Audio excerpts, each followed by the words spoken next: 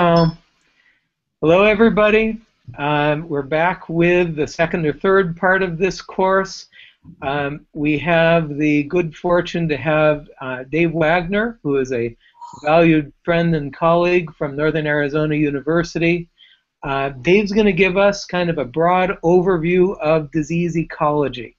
So essentially starting to set the stage for diseases as sets of interacting species and interactions amongst elements of biodiversity.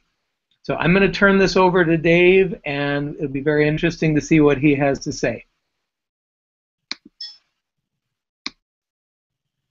Okay, hello everybody. It's my pleasure to be here with all of you today. So just to give you a little background, I'm coming to you from Flagstaff, Arizona, which is about 100 kilometers south of the Grand Canyon. So that should give you a geographical frame. Dave, turn off your Google Plus page. Something is repeating back to you. Friend and colleague from Northern Arizona University. Dave's going to give us kind of a broad overview of disease ecology. So essentially starting to set the stage for diseases as sets of interacting species, interactions amongst elements of biodiversity. Dave, and it'll be very interesting to see what he has to say. You must have a window open other than the Hangout window. Okay, hello everybody. It's my pleasure to be here Find it? with all of you today. So just a background, I'm coming to you. You've got the event page open somewhere. Which is about 100 kilometers south of the Grand Canyon. I don't have it open down. Geographical. Dave, turn off your Google Plus page. Something is repeating back to you. Colleague from Northern Arizona University. Dave's going to give us. Sorry, that was me. You there, Dave? I'm still here. Okay, we're back and we're ready to go now. Start into your talk, please, and excuse me. Okay, so I'm going to switch over to my slides now. Not my email. Bear with me here. Okay, so I'm going to give a basic introduction to disease ecology this morning using several different examples. And the one example that I will draw heavily on is plague, because plague is a disease I'm very familiar with. We have it every year here in northern Arizona and go out and sample it from the field, and I've got international collaborations around the world on plague. And so I'm very familiar with it, and I think it's a great example of disease ecology. But also, before I start into that, I will give a few other examples and just sort of explain what disease ecology is, why we want to study it, and how understanding disease ecology is essential for efforts to map disease transmission risk. So understanding disease ecology is important because it influences persistence or survival of infectious diseases, their spread or dispersal, and even the virulence of an infectious disease is affected by its ecology. So it seems like we often have old diseases reemerging on a regular basis. Of course, the one that's on everyone's mind right now, rightfully so, is Ebola, which has reemerged once again from wildlife reservoirs and is causing more human deaths than it ever has before. But there are numerous other infectious diseases that seem to never go away. And here is a recent report about the cholera epidemic in Haiti. So cholera is an ancient scourge of the human species that keeps emerging time and time again. And so why does this happen? Why do we get reemergence of these different infectious diseases? Well, to understand that, we need to look at the ecology of these diseases to understand why. So we're all familiar with the example of smallpox. It's one of the greatest public health successes of all time. The campaign to eradicate smallpox. And so here we have the World Health Organization report about smallpox and its eradication. And then the book written by D.A. Henderson, the physician who headed up the eradication of smallpox. And again, a huge success story, but really a rare event. So besides smallpox, the only other infectious disease that we can say has been eradicated is rinderpest. And so why is it that we could eradicate smallpox and we can't do it for other infectious diseases? Why is it so difficult to eradicate other infectious diseases? Well, the answer comes down to ecology. So smallpox had a very simple ecology. It only infected humans, and so it spread between humans, from human to human to human, without any animal or other environmental type of reservoir.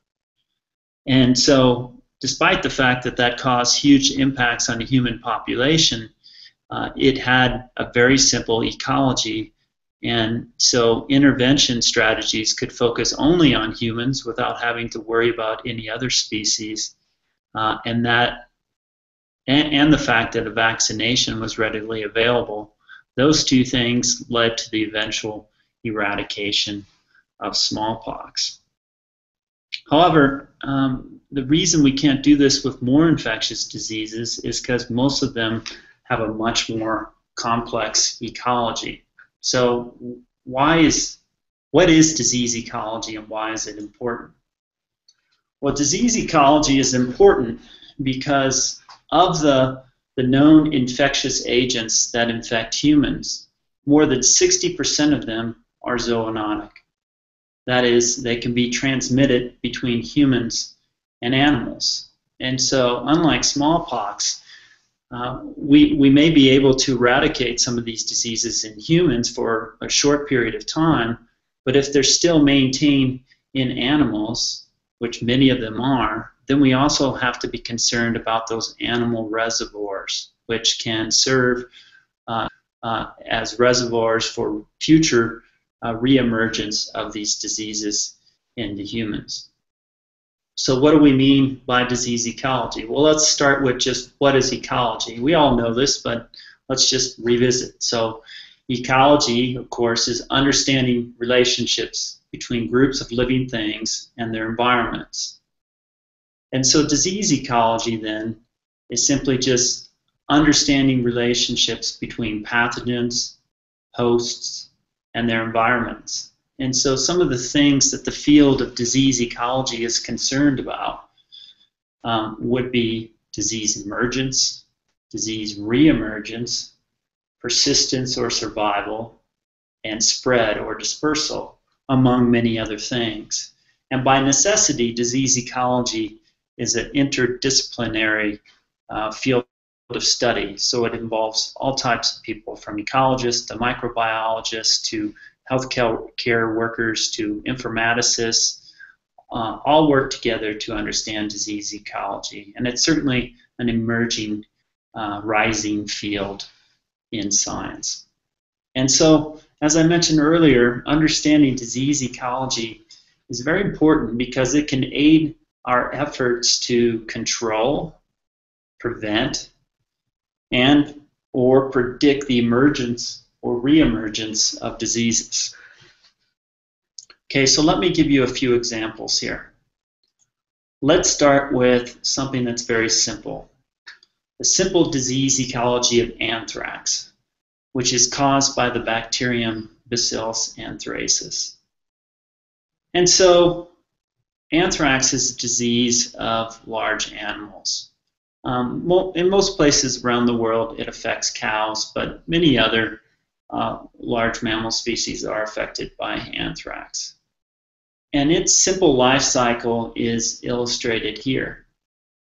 So anthrax can form spores which can persist in the environment for years, maybe decades, maybe even longer. No one really knows. And so those spores can just hang out in the environment, and every so often an animal such as a cow will come along, and in the course of grazing, it will inhale some of these spores, which once they get inside the animal, convert from being spores to being vegetative cells. And so once they become vegetative cells, they start multiplying, and they start forming toxins that eventually will kill the host species. That's all part of the plan of anthrax, or Bacillus anthracis. Once the animal dies and the carcass is either ripped open or just breaks open naturally from decomposing, and those vegetative cells are exposed to oxygen, they convert back to spores, which then can live in the soil for a very long period of time. So the ecology for anthrax is really quite simple compared to most diseases. Now, how do humans become infected? Well, humans can inhale spores, which in a natural setting is extremely rare, but it does happen. But of course, that's the route by which anthrax has been weaponized, because it can be spread by these aerosolized spores. Humans most often get cutaneous anthrax, so if they have a cut on their hands and they're handling, for example, an animal skin from an animal that was infected with anthrax, some of those spores can get into those cuts and cause cutaneous anthrax. And of course, in many places of the world, a down animal is going to be eaten no matter what. And so if that animal was infected with anthrax, then a human could get it by eating infected meat and get gastrointestinal anthrax. Okay, so by understanding the simple ecology of anthrax, then, that gives us opportunities for control and prevention. And so in the case of anthrax, one way that we control and prevent it is using vaccines for cattle. So we vaccinate cattle against anthrax. And so what that serves to do is we don't have outbreaks in cattle, which then lead to these masses of spores in the environment. Okay, and something else we can do to control and prevent anthrax in humans is proper treatment of killed animals. So if an animal does die of anthrax, we can dispose of that body properly. And usually what that means is burning the body and then burying the remains in a deep hole. So in this case, the ecology is very simple, but ecology can oftentimes be much more complex. Oh, here, so let me talk about spores and how that facilitates the spread by humans, because we were talking about the fact that, you have to forgive me here, okay, so I was talking about the fact that spores form in skin of these dead animals. And so, interestingly, that has probably led to the spread of anthrax around the world. So animals that are infected with anthrax don't move very far. We like to say dead cows don't walk very far. And so how has anthrax spread successfully out of Africa, where it likely originated, to occur around the world? Well, we think humans were involved in that, both in ancient times and in more recent times. So here are a couple of old papers from earlier in the last century, and you'll see this article on the left: anthrax in animal horsehair. So there were actually infections during the First World War of soldiers because they were using horsehair brushes for shaving, to put on their shaving cream. And those horses had been infected with anthrax, and so there were anthrax spores in the hair. And in the United States, there are many cases or there used to be many cases when we had a textile industry, of people working in textile mills becoming infected with anthrax by inhaling the anthrax spores that would come off of wool and other animal products that they were handling. And so prior to this, in prehistoric times, we think that humans were also moving anthrax around, but via animal skins, and that probably accounts for movement, again, out of Africa to all the other continents besides Antarctica. And so the ecology has the fact that it can form these spores in the environment has facilitated the spread of anthrax by humans. Let's talk about a disease that has a much more complex ecology. Lyme disease, which is caused by the bacterium Borrelia burgdorferi. Okay, so Lyme disease is a big problem in the eastern part of the United States. And the ecology is really quite complex, and it involves ticks of all life stages. And so larval ticks can acquire their infections by feeding on a variety of different infected animals, birds, mice, squirrels, many different things. And then those ticks stay infected throughout their lifestyle. And that involves feeding on other host species and passing on the infection back to the reservoir species, and eventually getting to tick life stages that can feed on humans and other hosts. Okay, and so this ecology becomes very, very complex if you consider all the different reservoir species involved here, and then you've got this vector population that's involved that is very widespread. So because of that, control of Lyme disease would be very difficult given this complex ecology, because you would have to try and control a tick vector, which is very difficult, and then all these other wild animal populations. And again, controlling those would be difficult and possibly even unethical. These are native rodents, so we can't just go out there and just exterminate them for the purposes of trying to eradicate this disease. So instead, efforts to reduce human disease then are focused on prevention of this, of just becoming exposed to this disease. And so throughout the eastern United States, you'll see different signs like this one about how to prevent Lyme disease. And they're focused on preventing tick bites. And then if you do get a tick bite, removing it quickly, because if you remove it quickly enough, you will not become infected by the Lyme bacterium. Okay, so the ecology in this case is informing how we go about controlling or preventing this disease.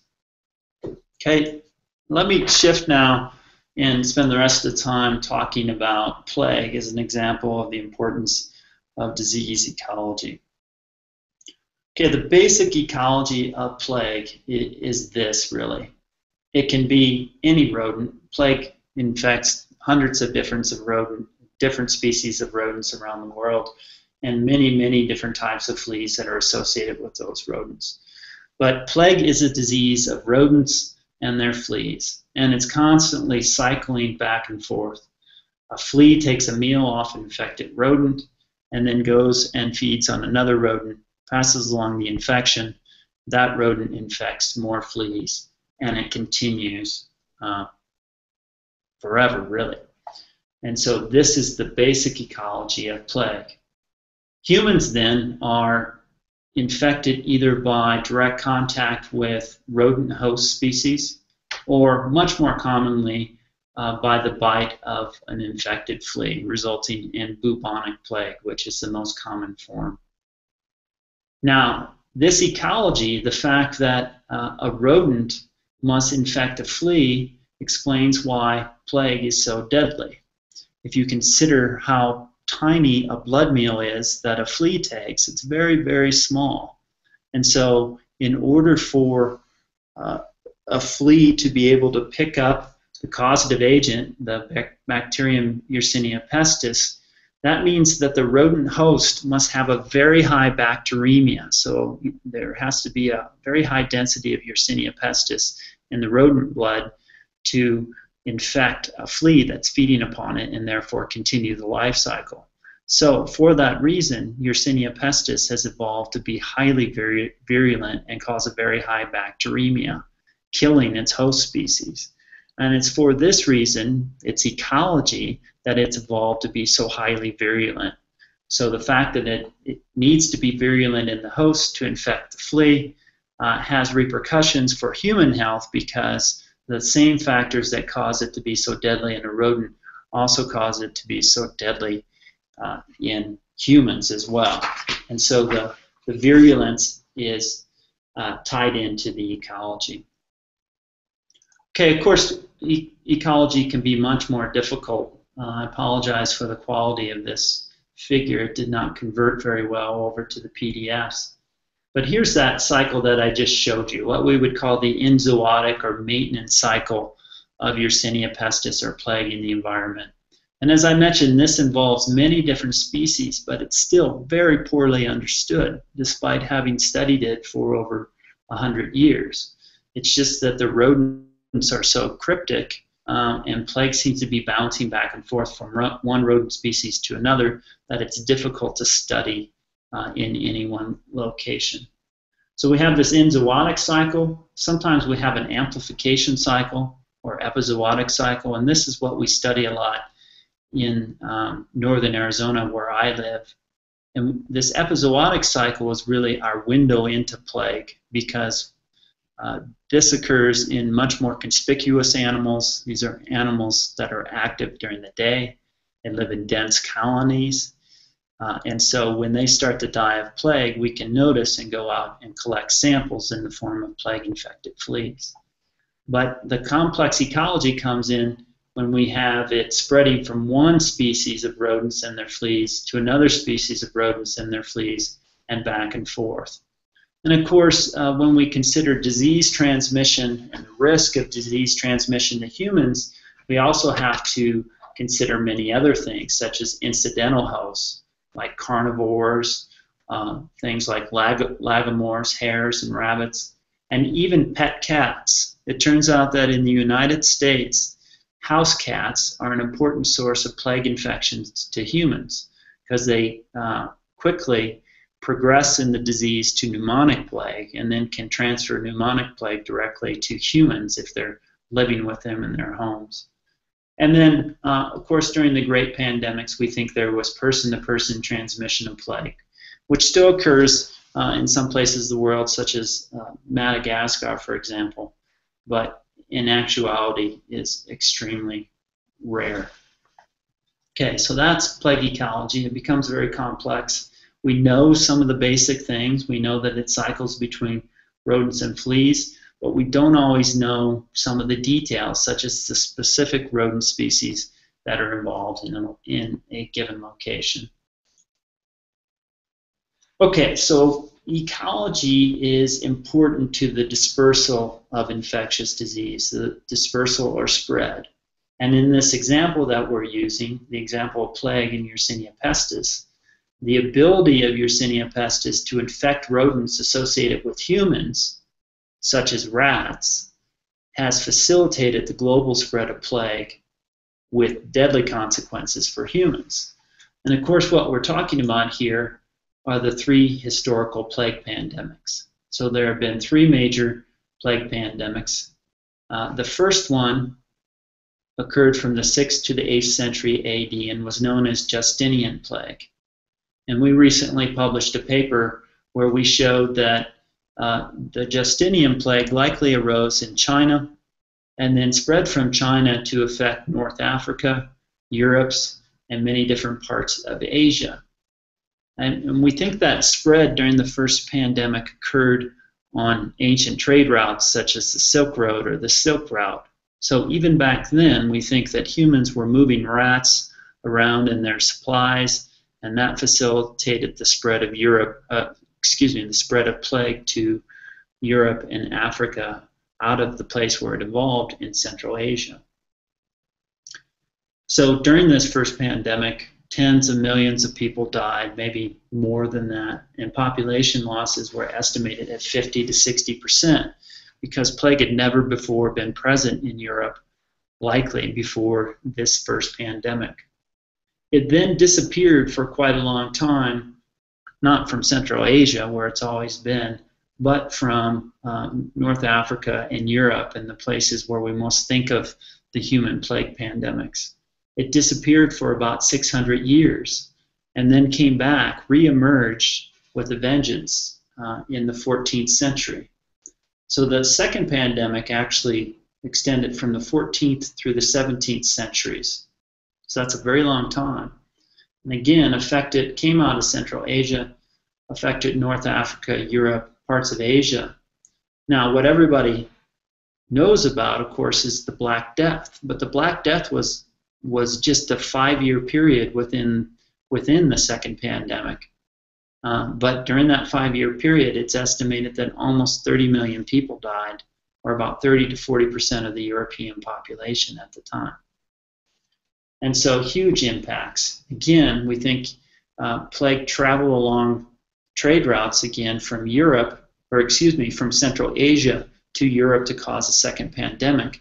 Because if we look at the genomic and genetic record, we see that the lineage of plague associated with the first pandemic is distinct from the lineage associated with the second pandemic, which suggests that plague arose out of its rodent reservoirs in Asia on multiple occasions, spread along trade routes by humans to cause the first and second pandemics.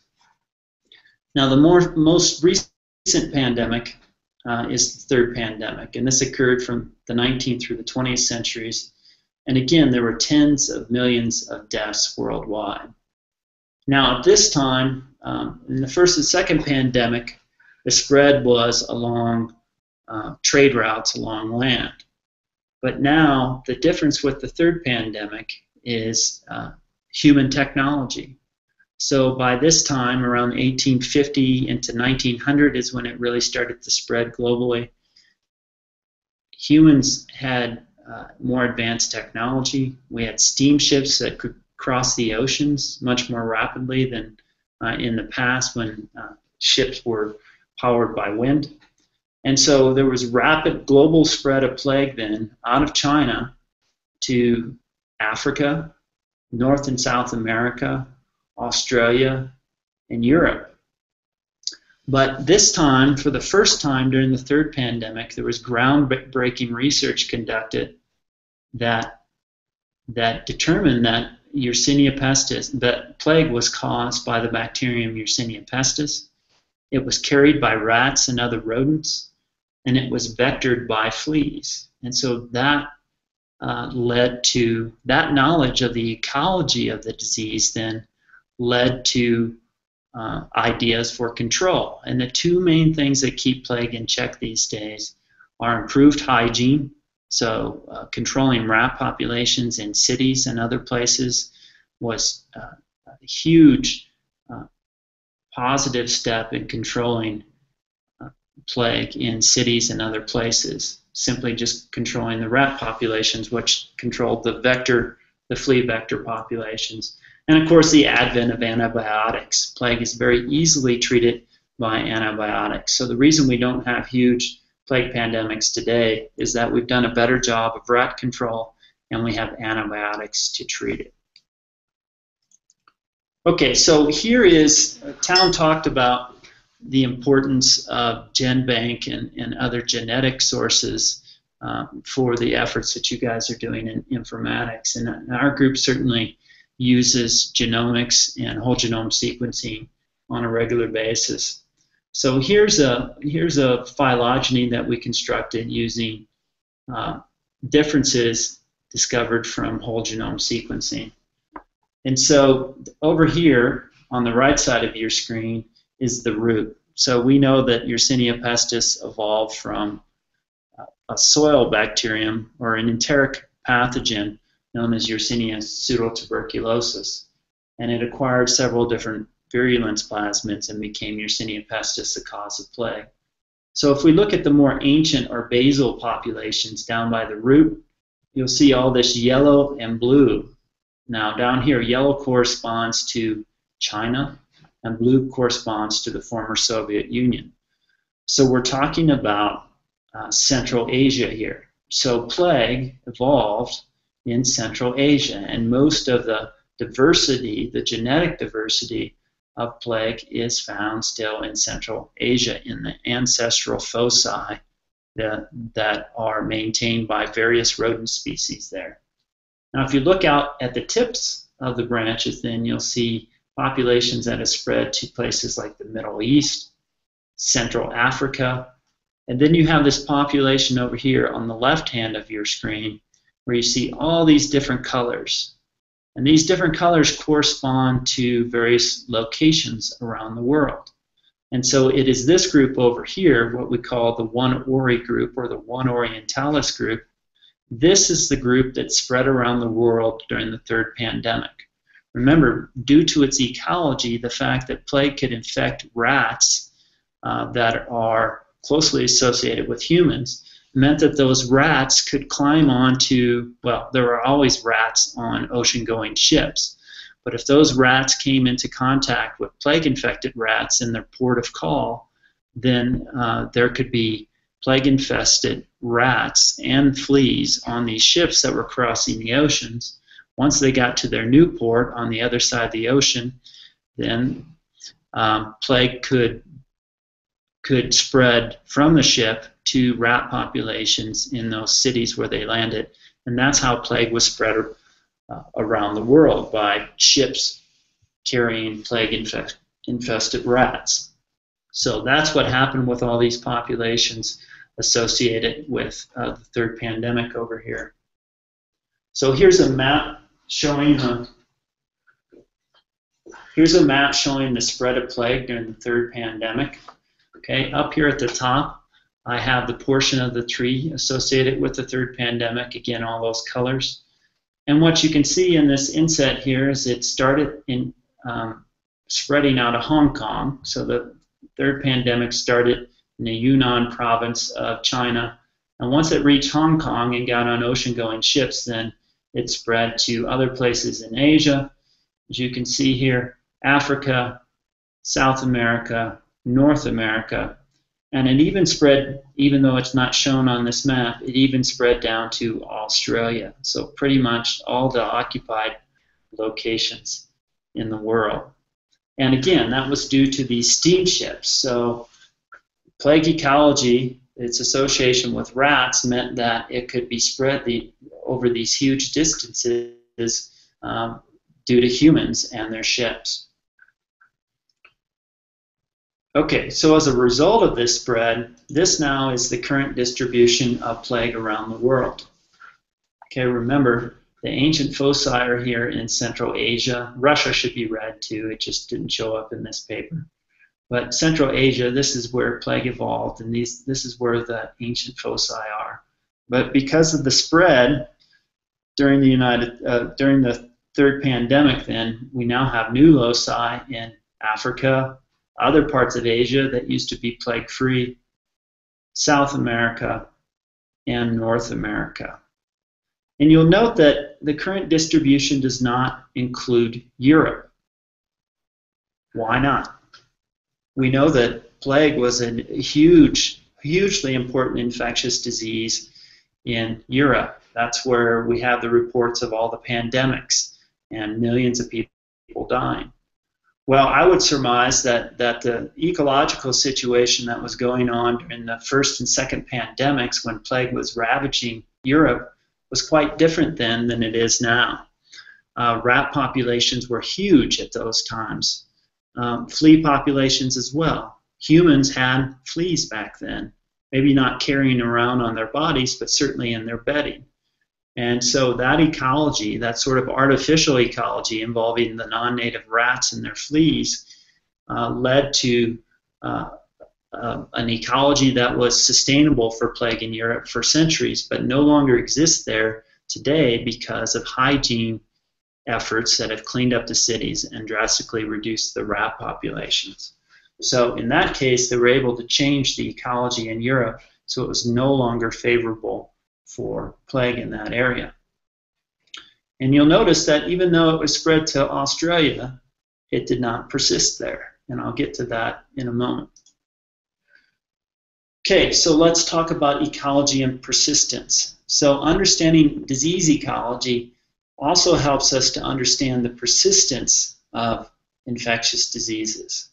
And so in the case of our model here, our example, plague, it's due to the close association between plague and rodents that plague may not persist and become ecologically established in areas without diverse rodent communities.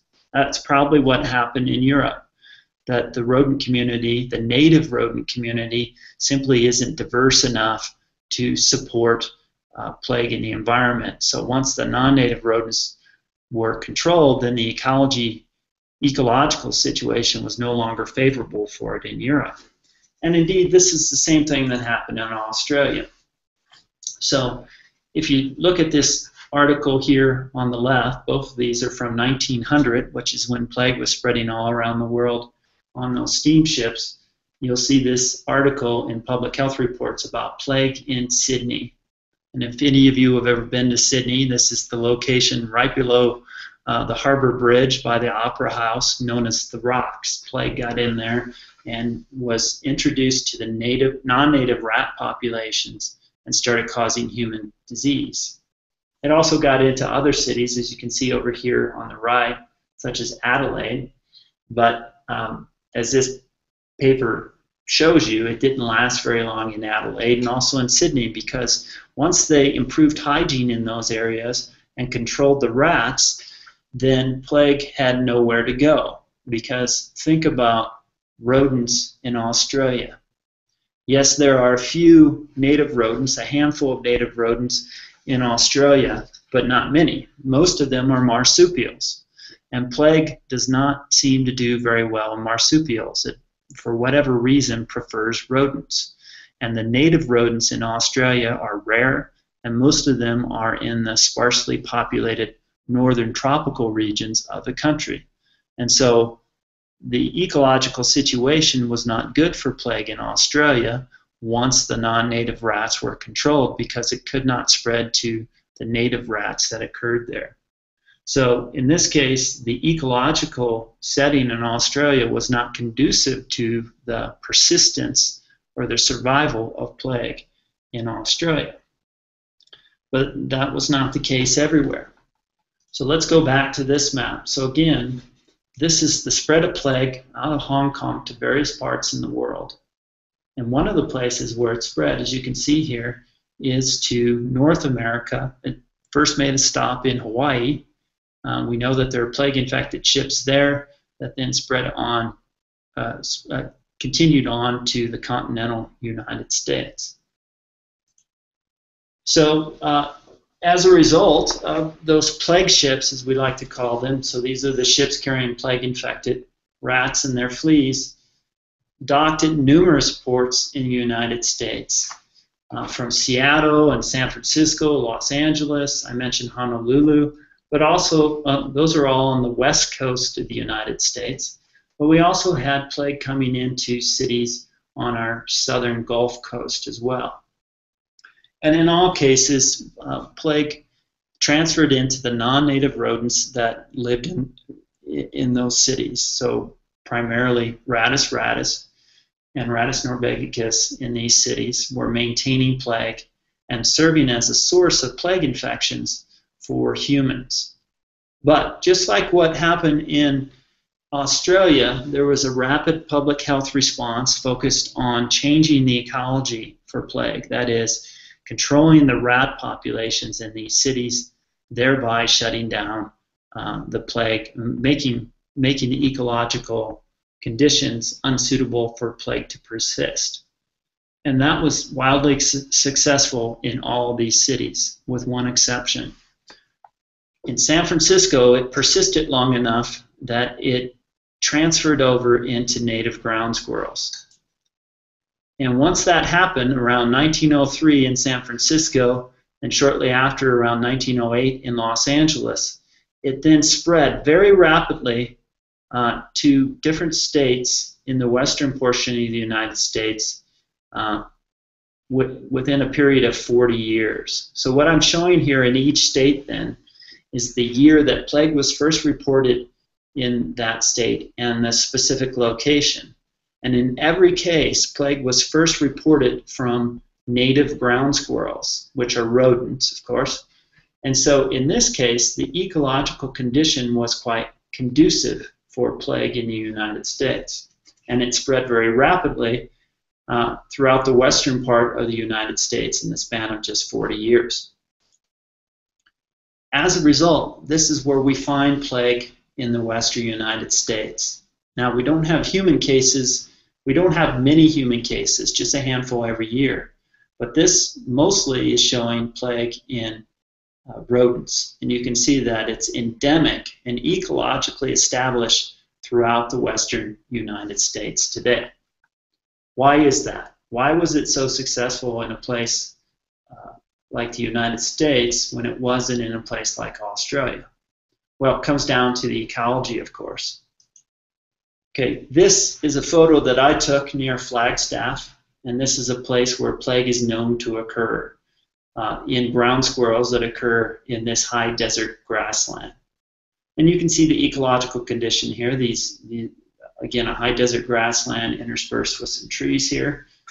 And if we compare that with the ancient plague foci back in Central Asia, here's a photo of a high desert grassland where plague occurs in Mongolia.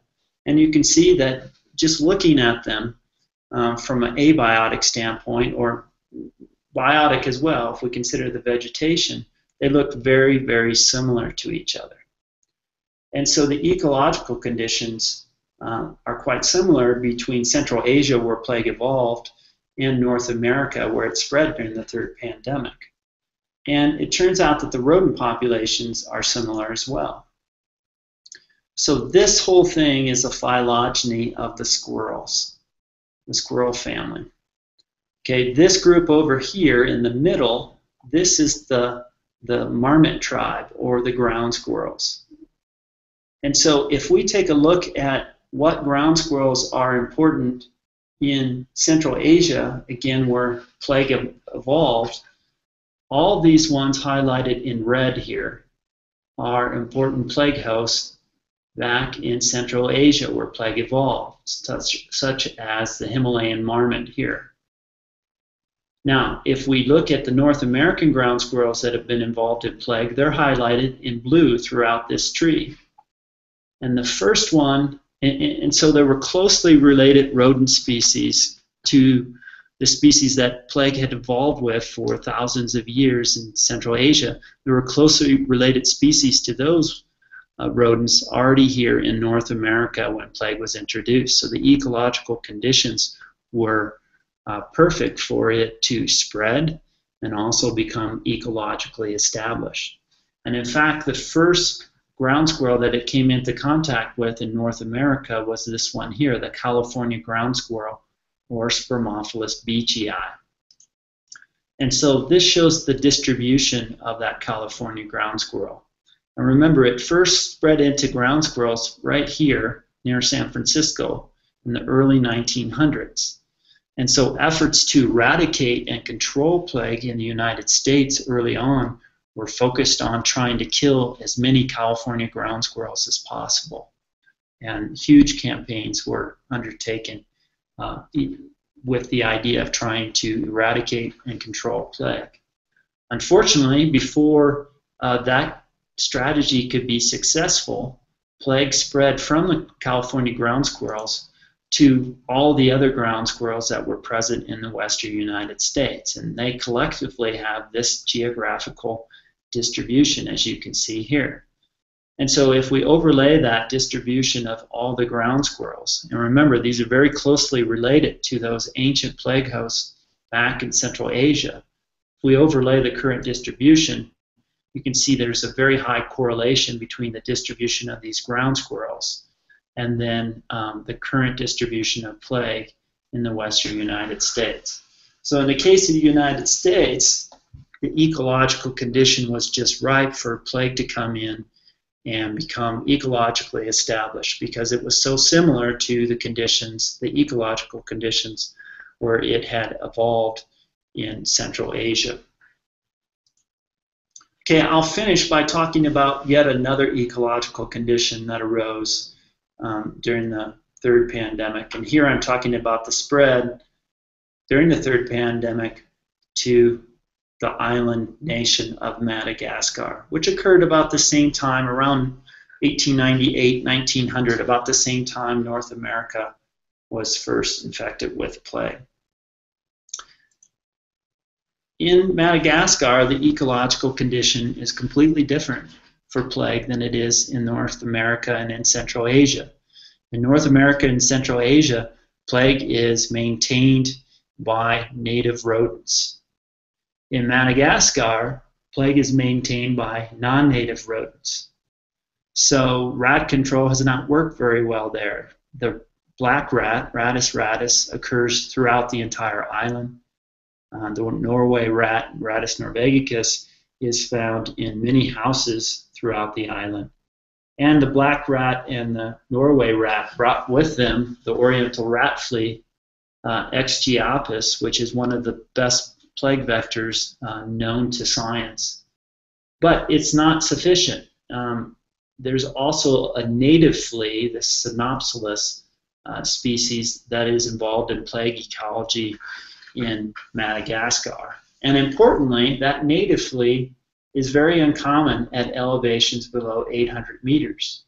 And so it apparently is very important to plague ecology because that restriction of this flea species to occurring above 800 meters in elevation restricts most human plague to the central highlands, which are above 800 meters. So if we look at human plague in Madagascar, that ecological restriction on that flea strongly influences the human plague cases. So here's a review paper written by one of our colleagues at the Institut Pasteur Madagascar showing human plague cases across the years, and here's the summary all the way to the right. These triangles here roughly approximate the regions above 800 meters, and you can see then that most of the human plague cases occur at elevations over 800 meters due to the restriction of that flea to only occurring above 800 meters. And so the ecology is very important here for determining where human plague occurs in Madagascar, which has more human plague cases usually than any other country in the world, hundreds, sometimes over 1,000 cases in a given year. And so I've shown you 3 different places, North America, Australia, and Madagascar, and the ecological conditions were different for plague in these settings with different implications for human disease and establishment, of course.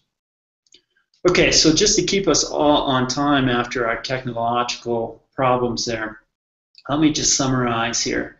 Again, ecology, disease ecology, is understanding relationships between pathogens, hosts, and their environments. Again, concerned with disease emergence, reemergence, persistence and survival, and spread or dispersal. And so understanding disease ecology, of course, can aid efforts to control, prevent, and predict the emergence or reemergence of diseases. But I hope you've come away with this, with the understanding that disease ecology can be highly complex, and in some cases, even with very high-profile diseases such as plague, it's still poorly understood. And so improving our knowledge of disease ecology will definitely aid in the mapping of disease transmission risk, which is the focus of this whole workshop. And so that was a rough kind of quick run through of disease ecology using some examples, but I would be very happy to answer any questions if anybody has any. Thanks. Thank you, Dave. That was a great introduction to start off this course. Because of the Google Hangouts system, it ends up being a little bit clunky to do questions. So if you can hang around, what we're going to do is we're going to invite all of our viewers to send questions, and everybody who's tuning in, if you send your questions to this email, We will collect them, and if Dave can hang around, Dave and most or all of the other instructors will be back at 11:30, which is in 39 minutes, for a question and answer session. Dave, do you have time? Absolutely. Great. So again, people, if you have questions, send them to this address, and we will have them for the question and answer session. For right now, what we're going to do is we're going to have a presentation from Luis Escobar, who's going to be talking to us about essentially the current toolkit in spatial epidemiology and disease risk mapping. So that will begin in 8 minutes. So please, everybody, stick around for the questions and before that for Luis's presentation. What we are doing, in case there's any confusion, is we're posting each next Hangout on the Google Plus events page. So please watch the Google event page. In just a moment, we will post the time for the next Hangout. It will begin at 11 a.m. Kansas time, which is 5 p.m. London time. So watch and come back in 7 minutes, and we'll see you for Luis's presentation. And then we'll see you again in 37 minutes for question and answer. For right now, though, thank you very much, Dave, and we'll see you in just a bit.